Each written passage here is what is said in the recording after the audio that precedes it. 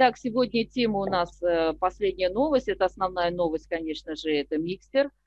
Значит, объявлено, что с 10 по 15 октября в Miggster может быть зарегистрированы только партнеры Crowd1. Все должны быть зарегистрированы, то есть нужно пройти по всей структуре абсолютно и проконтролировать, чтобы все партнеры были в Miggster зарегистрированы.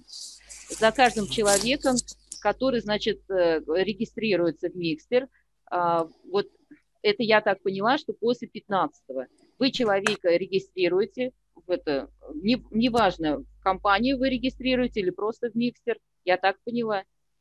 Если вы регистрируете в Miggster, прям было так объявлено, вы получаете 100 крауд-реверсов и переходите на первый этап. Второго человека регистрируете, получаете еще 100 крауд-реверсов и переходите на второй этап. Еще человека, еще 100 реверсов и так далее. 5 этапов, 5 раз по 100 реверсов. Представляете, это 100 реверсов, это получается 200 евро. На данный момент. На данный момент, да. Да, на данный момент, правильно. Вот. Значит, первый этап, получается, вот вообще Miggster запускается в 3, а там еще кто выигрывает, кто, значит, 5 этапов проходит, они дополнительно, ну, то есть ты прошел 3, допустим, 3 человека подключил, да, ты получаешь 100 крауд-реверсов. Если ты подключил 5 человек, эти люди будут играть, дополнительно участвовать в розыгрыше ценных призов. Вот чем это отличается. Первый, там всего 3 этапа входа в этот Miggster, значит, в компанию. Первый этап, значит, вот как раз вот то, что мы говорим, 1 человек плюс, значит, каждый человек 100 крауд-реверсов. Значит, ссылка на бесплатную регистрацию в Miggster, она будет после 15-го. То есть сейчас мы зарегистрировались и получили письмо, которое я вот в ролике показала. Это письмо может быть в спаме. Обязательно проверьте спам. У меня лично оно было в спаме. Да. То есть проверяете спам, особенно если у вас электронная почта не Gmail. У меня хотя была Gmail, и то в спам попал. А если у кого нет Gmail, во-первых, нужно обязательно почту заменить на Gmail. Значит, если есть необходимость учить вас, как, значит, заводить почту в Gmail, давайте разберем на планерке. Ну, я уж не думаю, что есть такие трудности, но можно записать ролик, в конце концов. Значит, дальше. Теперь, чем отличается Miggster от других игр? Тем, что здесь есть игровой фон. То есть вот игры, это самые обычные игры. Значит, вот, как они, пираты, долина сладостей, фермы и так далее, и так далее. Это вот типа таких игр. Но здесь играют они просто, ну, на это следующий этап переходит и так далее. Если не добирает, там как-то вот, значит, остается, заново играет, пока не добьется на следующий этап. Играет очень много, очень. То есть и нашего возраста все играют. Кто в Crowd1 не работает, остальные все играют. Вот. Значит, и теперь отличается Miggster тем, что такие же игры, но будут призовой фонд. То есть не на деньги здесь игра, а именно победители будут получать реальными деньгами, которые уже можно будет вывести. И вот сейчас уже готов призовой фонд на $500 000. Сейчас уже на эти вещи. Значит, было так обозначено, что чтобы войти в Miggster, значит, нужно будет, вот, чтобы бесплатно войти, допустим, будет, наверное, платный вход, а впрочем, это, скорее всего, как и в Crowd1.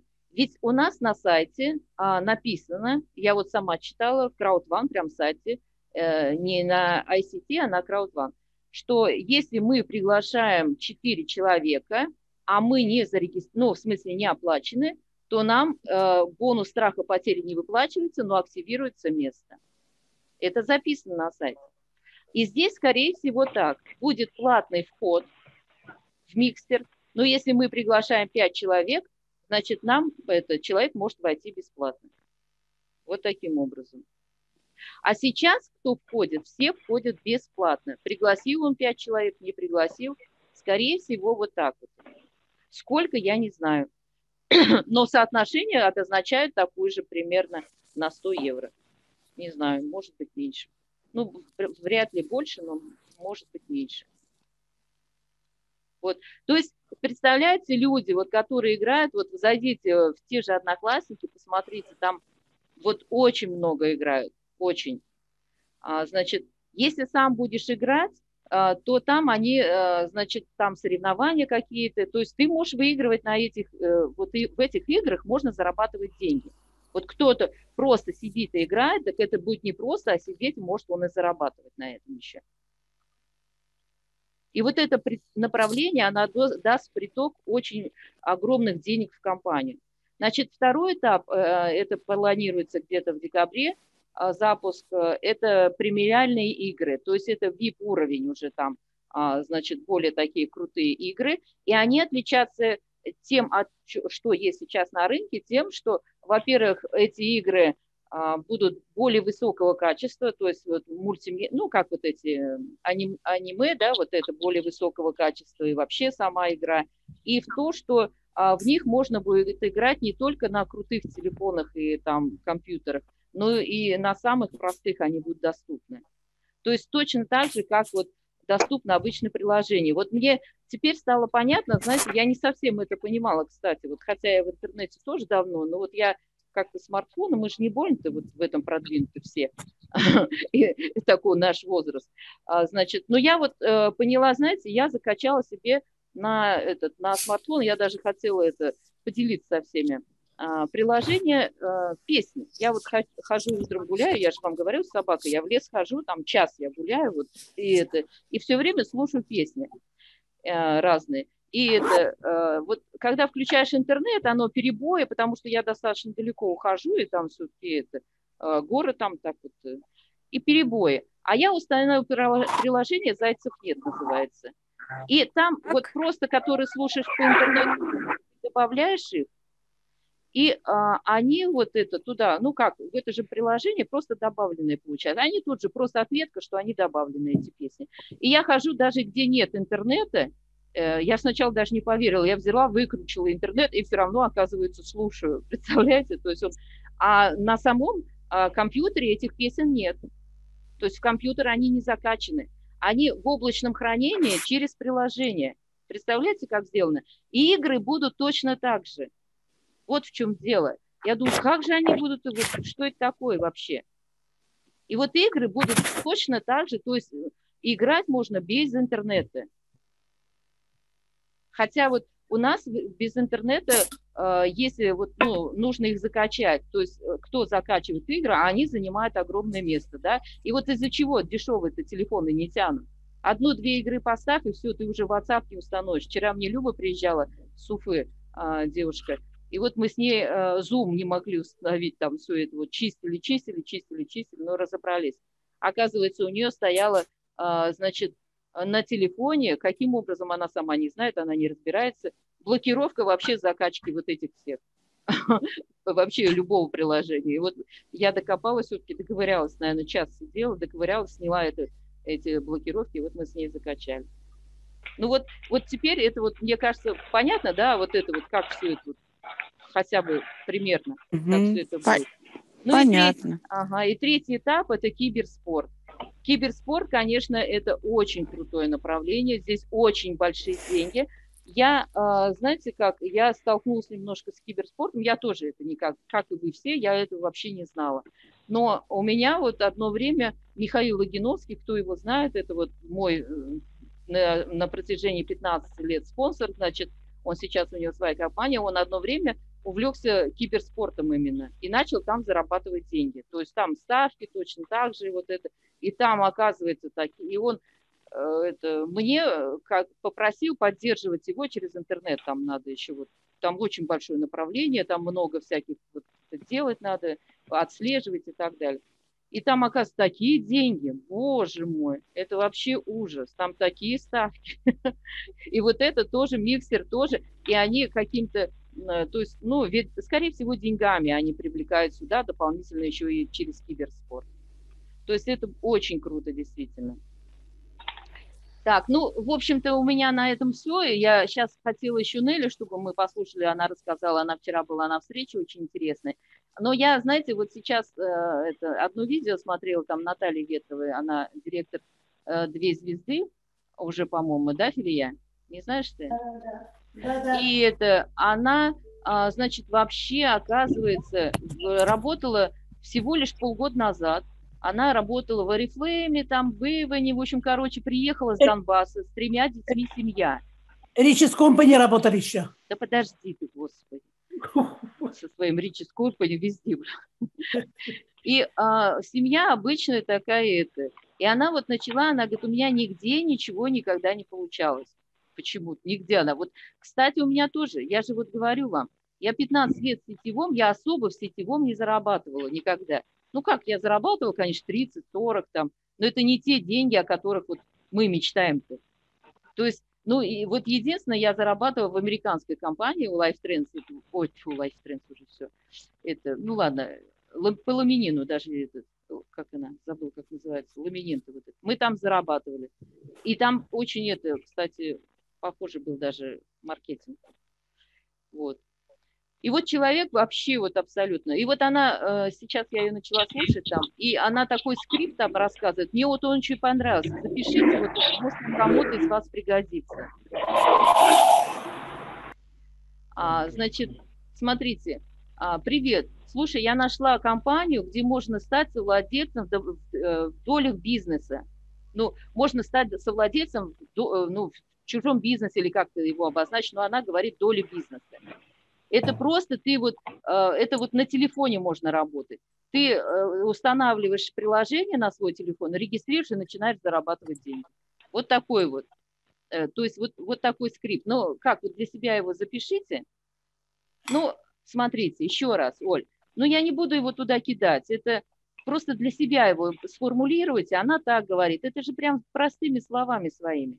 Привет, слушай, нашла бизнес, где можно стать совладельцем долей в бизнесе, то есть чужом существующий бизнес, и там можно быть совладельцем долей, которые потом будут в акции переведены.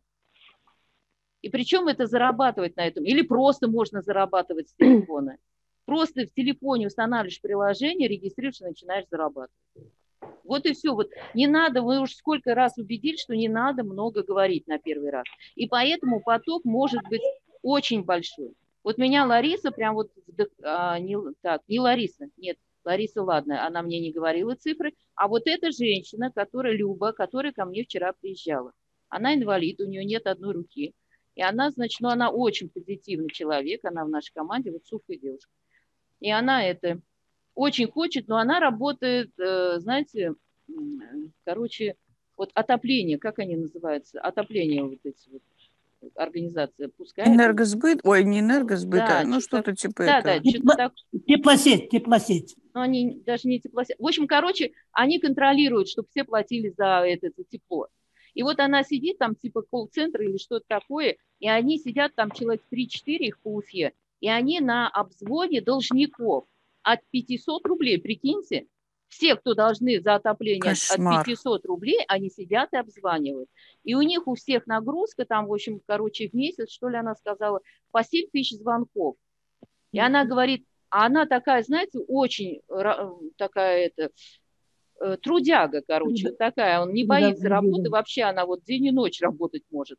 И она, значит, она говорит, я говорю, сколько ты делаешь звонков? Она говорит, максимум 120 звонков. 120 звонков в день. Вы представляете? И я ей говорю, а если бы ты в нашей компании столько делал? Она говорит, да я понимаю, но у меня ипотека, как я вот сейчас уйду? Вот, и она 120 звонков в день сделает, она разве может еще работать здесь? Ну нет, конечно, она приходит и падает просто-напросто. Она одна, у нее вот сына, еще ипотека. Но она молодец, она вот купила квартиру сама в Уфе и вот расплачивается сейчас. Вот представляете, 120 звонков.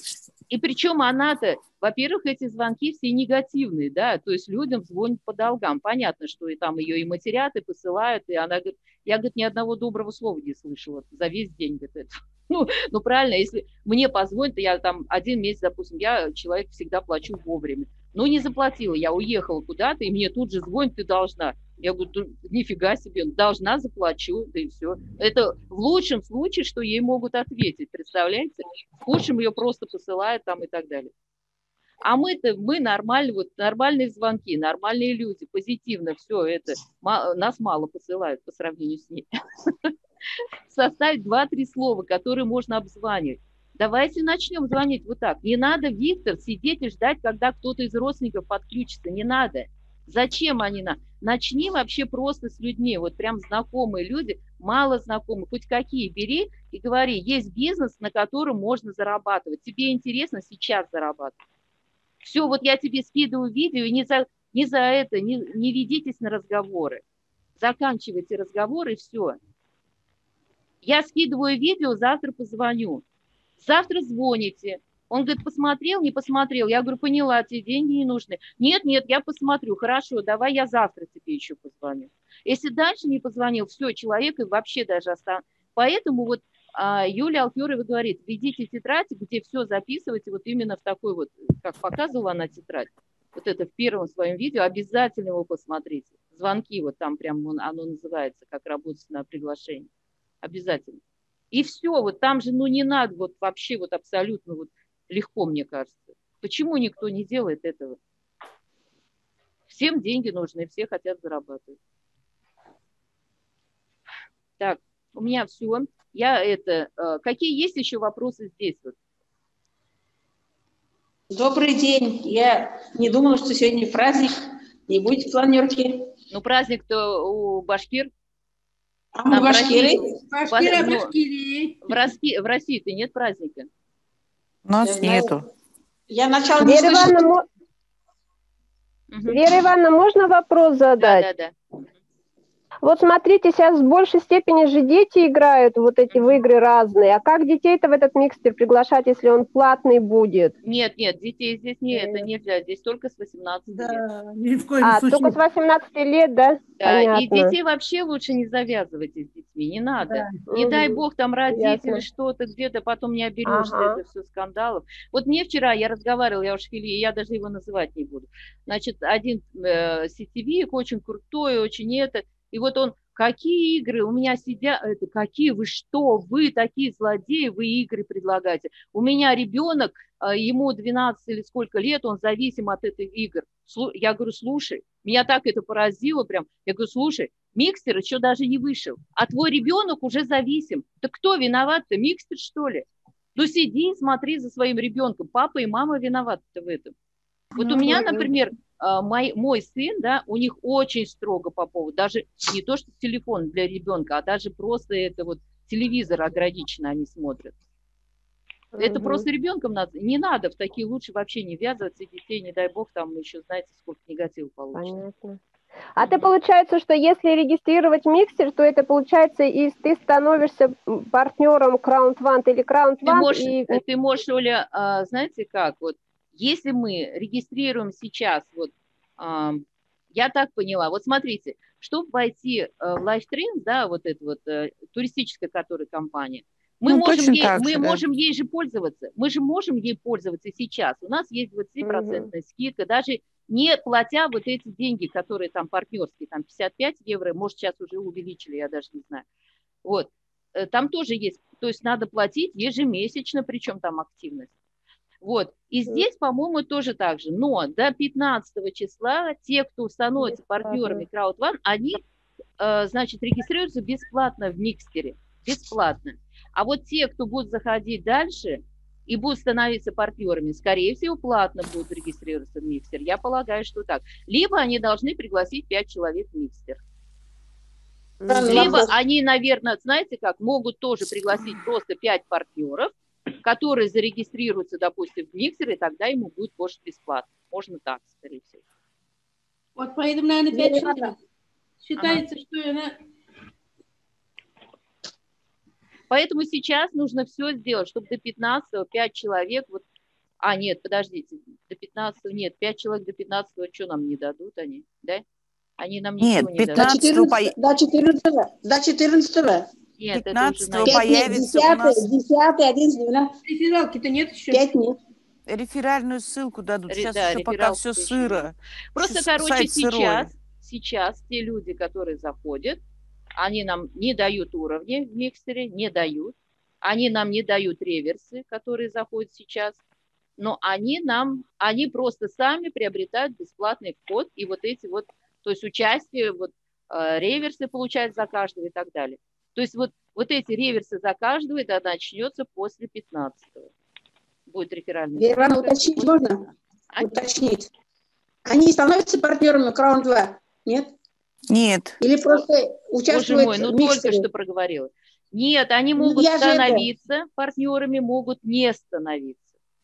Могут не становиться, быть клиентами. Сейчас у компании направление на клиентскую базу. То есть мы должны формировать клиентов. Но за это мы тоже будем получать, и в том числе по бинару. Я так думаю. Но им нужны клиенты. Потому что даже, смотрите, вот даже в Америку, почему компания не регистрируется в Америке? Потому что в Америке запрещены компании, если количество партнеров превышает количество клиентов. А у нас получается больше партнеров, чем клиентов. Мы просто их приглашаем, и они подписываются в Miggster. Ну, точно так же, как в Лайфтранс. Да, линейный маркетинг обычно. С 18 лет. С 18 лет. С 18 лет. Вера Ивановна, тогда что получается, это вообще номинальные люди, что ли? Какие? Ну, как сказать, номинальные, это люди, те, которых ты просто как бы называешь, и все, и якобы они там вступают в этот микстер. Как или ты как? называешь? Они должны зайти, там должны зарегистрироваться. Не, понятно. Ну, то есть, допустим, я взял там, вот у меня вот сейчас, я же говорю вам, целый список, вот 27 человек, которых я на данный момент обзвонил и с которым сбросил информацию. А теперь дальше я могу, допустим, из этих 27 человек выбрать тех людей, которых я считаю, что в перспективе они готовы будут вступить в к нам в компанию, и, соответственно, этих людей зарегистрировать там якобы они... Так они по ссылке по вашей будут люди-то ваши приходить. Я вообще, Виктор, не поняла тебя. Честно говоря, не поняла. Ну, до среды, подождите, в среду появится ссылка, и все 27 человек можете позвать. Ну, вот вчера я была на семинаре, тоже Сергей Кочерин приезжал. Конечно, такая обстановка, столько народу было. Сколько человек было? Ой, очень огромный зал, ты знаешь, там вот, человек, наверное, 200 точно было, вот, больше 100 точно. Больше 100. Вот он рассказывал, как они начинали. Говорит, мы, говорит, вот 7 человек, говорит, приехали, говорит, сели, говорит, вот обсудили, поговорили. И куда вот приехали? Он, когда вот начинал в Питере, вот это вот год назад, вот 7 человек, говорит, было, мы, говорит, вот, я, говорит, рассказал маркетинг, вот потом, говорит, вот все пошло. Ну, такие вот в основном, конечно, категории женщины. Я тут говорить нечего. Большая часть женщины и большая часть вот взрослые, скажем, пенсионные, предпенсионные, и 40 там вот так вот.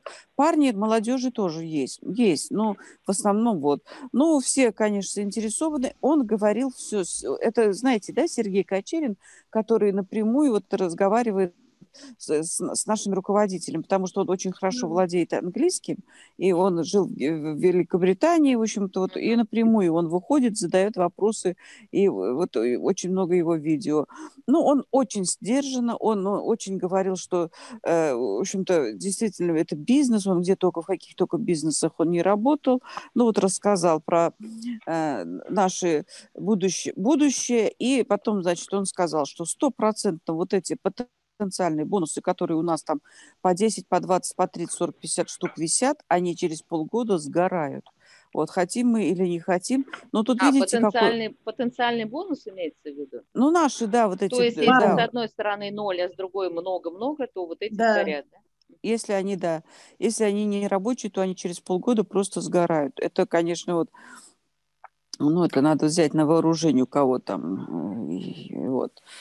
И есть вообще пустой. Вот, есть же такие вот, которые, например, вот пришли, вот не понравилось, все, в бизнесе ушли и вообще забыли про это и даже не заходят. Имеется в виду вот таких вот. кто там барахтается, что-то делает, понятное дело. Ну, в общем, вот он сказал, что очень перспектива. Про реворцы он сказал. Задали прям прямой вопрос. Тут же разговоры всякие ходят, что их после Нового года не будет и все прочее. Он сказал, кто вам сказал? Ну, в общем, вот. Вы, говорит, совладелец компании? Нет. Тогда, говорит, не надо распространять негатив. Реворцы будут, да. Будут до такой степени, до последнего, пока компания на предстарте, наша компания.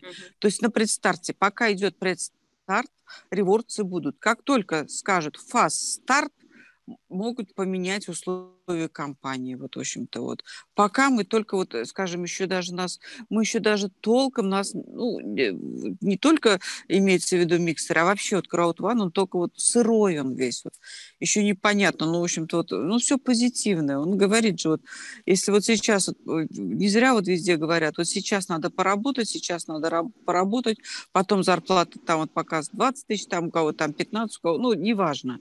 Ну, вот, оно так и есть, вот этот... То есть он подтверждает вот эти, да, остаточные доходы? Да, он подтверждает, да, он и говорит, он кончится, говорит, вот возьмут, говорит, ваша структура вся, говорит, взяла, говорит, и ушла, говорит. А компания, говорит, все равно, говорит, вам еще будет выплачивать деньги. Ну, нету вашей структуры. Все вот передумали и ушли в другую компанию, в пирамиду, говорит, какую-нибудь.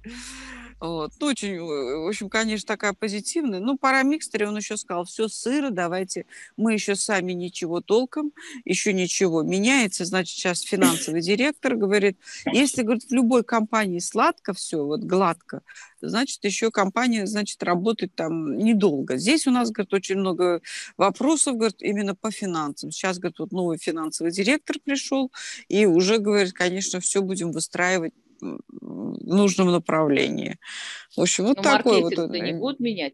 Такой же маркетинг? Пока нет, пока все сыро, пока, уже говорю, пока, говорит, нет. Вот как только вот мы сейчас на предстарте, как только старт пойдет, он говорит, может все поменяться. Ну, вот это может. Вот, я не знаю, там он записи, у него есть, это, можете посмотреть. Есть. Но это да. старт, он имеет в виду, это выход уже на IPO, на фондовый биржу. Да.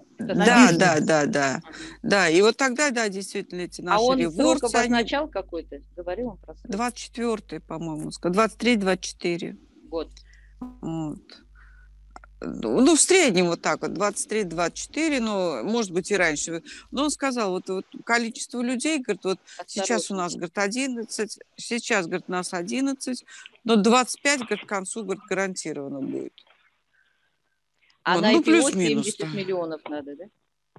Ну, вот да, поэтому, говорит... В Индии сейчас открывается большая. Индия. Ой, говорит, что там творится, говорит. Ой, если, говорит, да. Миллионов народу будет, потому что там миллиард. Да, Индия, говорит, сейчас. И, говорит, пока, говорит, нас кормит Африка. То, говорит, мы кормили Африку, говорит. Ну, сейчас, говорит, нас кормит Африка. Говорит, что тут говорить, говорит, там, говорит, просто вот ажиотаж идет, там нет такого вот, как у нас там пирамида там или там обман. У нас, это, говорит, только у нас в России. А там, говорит, даже не обсуждается. Идут, говорит, молча. Вот. Ну, в общем, вот такая интересная была встреча. Ну, я говорю, он такой сдержанный. Какие-то, как работать, что, как? Естественно, он только работать. Он говорит, ну, кто хочет сидеть, сидите, говорит, сидите дальше и наблюдайте. Он таких вот этих... по совету, да. Вот, говорит, ну что, по приглашениям? Вот 4 предложения. Телефон есть? Да. Приложения установлены? Да. Ты на них зарабатываешь? Нет. Давай я тебя научу, как зарабатывать на приложениях. Все. Вот 4 предложения. Звоните, все, больше ничего не надо. Там не придумывайте ничего. Вот 4, вот, и он сказал, вот и все. Ну и потом, естественно, да, давай я тебя научу, как зарабатывать на приложениях. Ну и потом уже, естественно, ролик, который у нас всегда под рукой рабочий. Ну и потом обсуждаем, рассуждаем, рассказываем, как это можно заработать и какие деньги. И бинар-то ведь действительно очень удобный. Одна нога только. У нас получается, если спонсорская нога, она вот такая прям вот рабочая, мощная такая, нам только на одну ногу бы вот так вот. Ну, выстраивать-то все равно надо систему, но однако. Вот. В общем, вот так интересно было, очень интересно.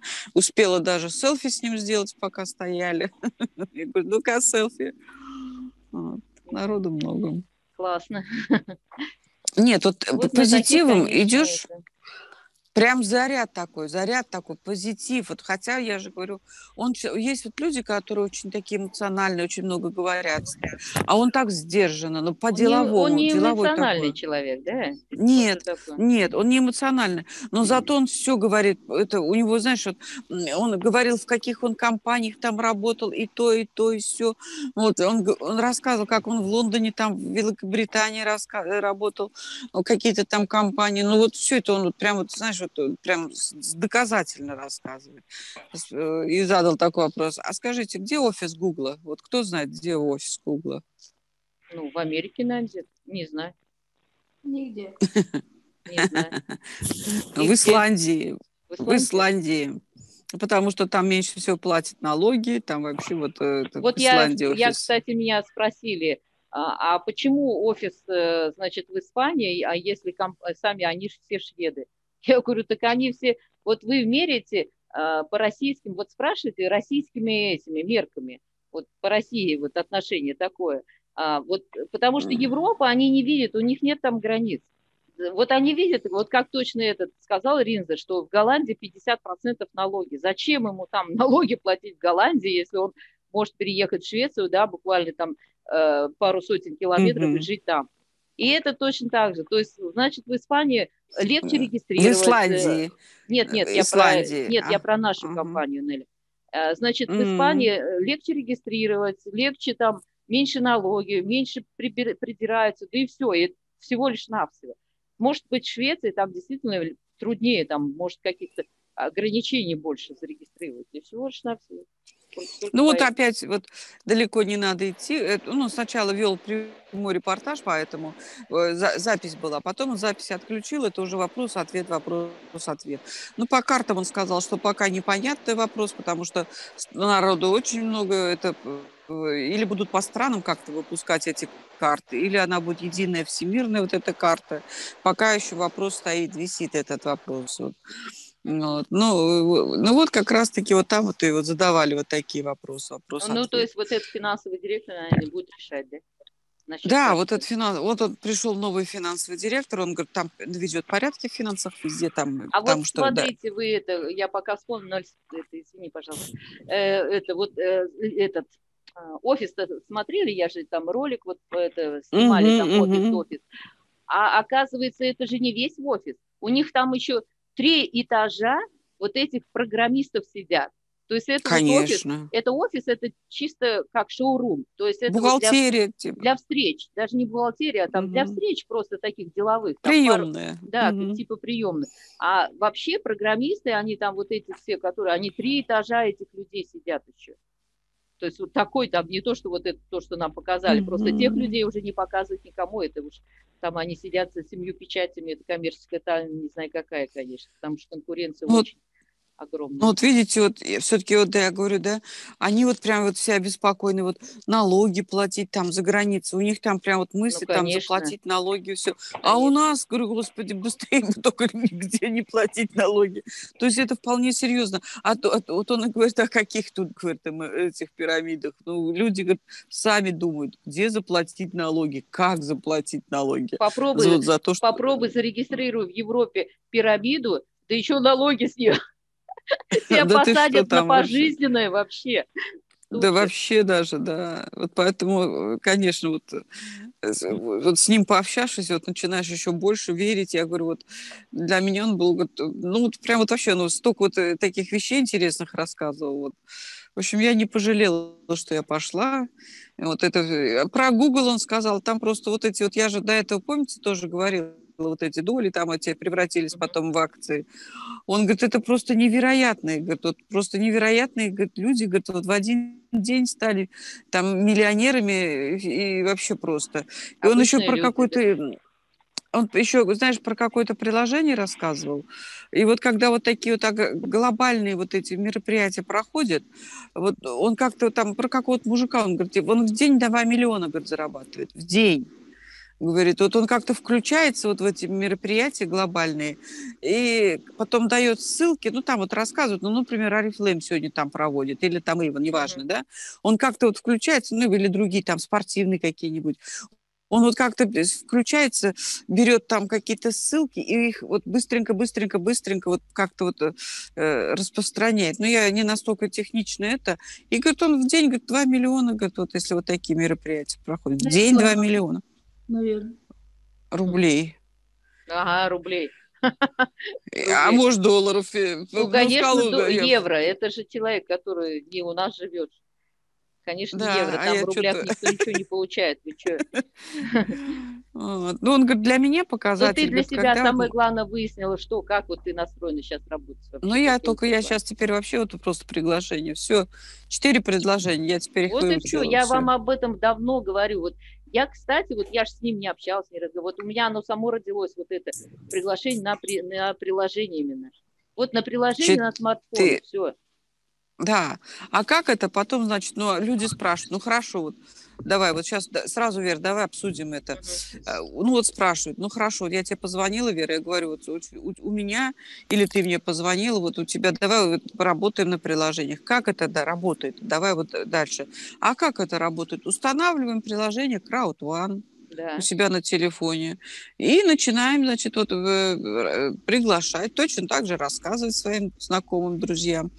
И начинаем, вот, ну, вход, конечно, да, 100 евро. Но первое приложение – это Crowd1, да. А остальные все приложения – это партнеры самой Crowd1. То есть вот это LiveTrends – это приложение, Miggster – приложение, AffiliGo – это приложение, Safer – это приложение, Tribute – это приложение. Это все приложения. Это все. Вы думаете, вот приложение, допустим, вот опять же, вот Зайцев нет-то, вот это же все, за этим приложением стоит целая компания. Это же не просто программка какая-то, приложение. Это целые компании, там очень миллионы денег. Там же и реклама, все это. Вот эти зайцы, вот эти песни, да, они вот просто скачиваешь, а реклама все равно идет. А реклама – это самое дорогое, что может быть. И вот за счет этого они крутятся, за счет этого они зарабатывают. И здесь точно так же. А что ты говоришь, как называются песни? Ну, зайцы, приложение, зайцев нет. Вот я просто через это приложение поняла, как работают приложения-то вообще, что они, я все никак не могла понять, как, думаю, они играть могут без интернета. Вот, если ты не скачал на компьютер игру, не скачал, и нет, интернета нет, как ты можешь в нее играть? Оказывается, можно, если ты само приложение скачал, и у тебя облачное хранилище задействовано даже без интернета. Вот так оказывается. Вот, так что вот так теперь и будем. 4 человека, да, вот 4 предложения. Я вчера уже тоже своим там 4 предложения. Больше ничего не надо, все. Устанавливаем вот это приложение Crowd1, входим туда и начинаем работать, зарабатывать, приглашать, все. Кто хочет зарабатывать, тот так и будет, все. Вот. Ну все, хорошо. Спасибо большое, Нелли. Да не за что. Здорово. Так, ну что, есть еще какие сегодня вопросы? Есть какие-то пожелания, о чем это завтра вот на ближайших планерках мы будем разговаривать? Ну, Вера Ивановна, я сейчас один вопрос, конечно, не к теме. Я сейчас в Стерлитамак поеду, что делать мне? Те одного человека подписывать или те тоже они 4 хотят? Ну, да давай пусть мы сразу. с тобой обсудим-то это. Ладно. Сейчас, прямо сейчас после этого обсудим. Ладно. Так, нужно ли нам, значит, разбирать, как пользоваться Zoom? Вообще все разобрались, как Zoom пользоваться-то? Нету никаких вопросов? Да нет. Да, разобрались, понятно. Вера Ивановна, уточняю, когда регистрируем Miggster, там бинарную не смотрим, на какую ногу подписываете? Не. Подожди, Раиса Абдуловна, подожди 15 числа. Мы в Miggster еще никого не регистрируем. Нам все объяснят. Там своя система какая-то будет. Скажут, я не знаю. Потому что Miggster тоже будет привязан как-то к этому, к бинару.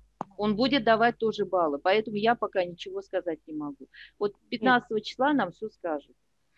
Тогда я не поняла, приглашать до 15-го, как их приглашать тогда?